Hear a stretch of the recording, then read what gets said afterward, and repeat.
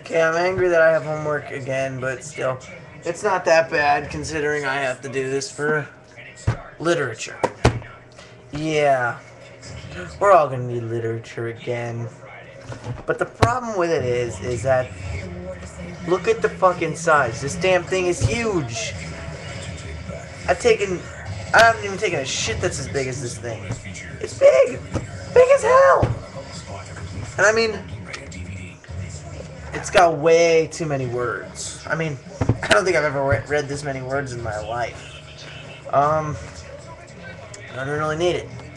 Well, I need the book to do the homework, but I won't need the book ever again, so yeah. So basically what I'm trying to say is school is for chumps.